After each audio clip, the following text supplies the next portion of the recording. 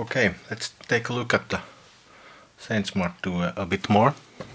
So here we have the Due clone, the SainSmart Due, a clone of the Arduino Due. It looks pretty much the same, has exactly the same connectors.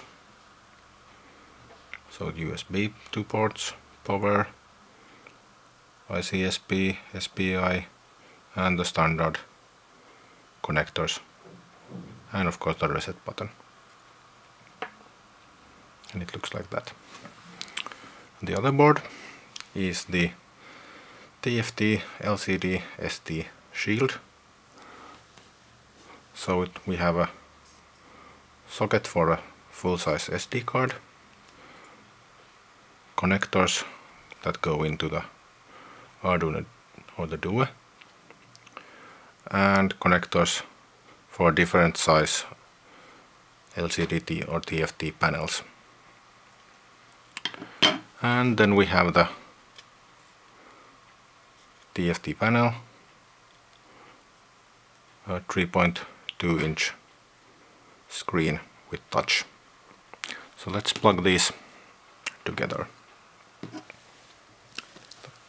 So first match the pins properly,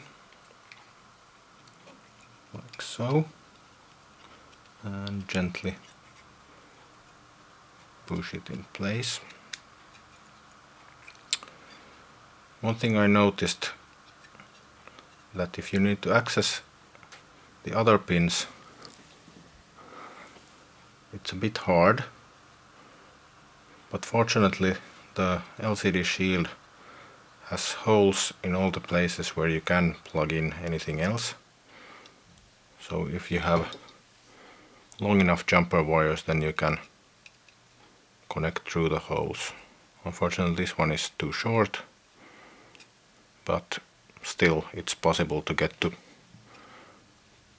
these other connectors even if the shield is in place. Okay, let's take the screen and match it and also push it in place.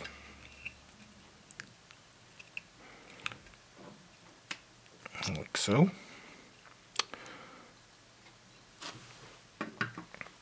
And I preloaded the board with the test application, a little bit modified.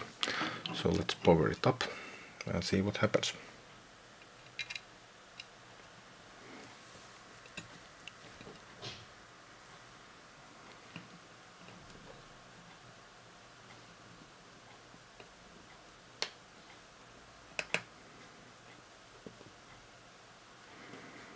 So here we go, the test application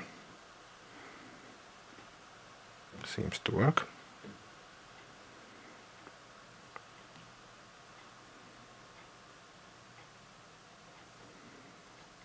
Like so.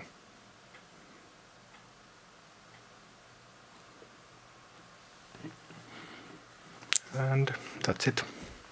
Thanks for watching.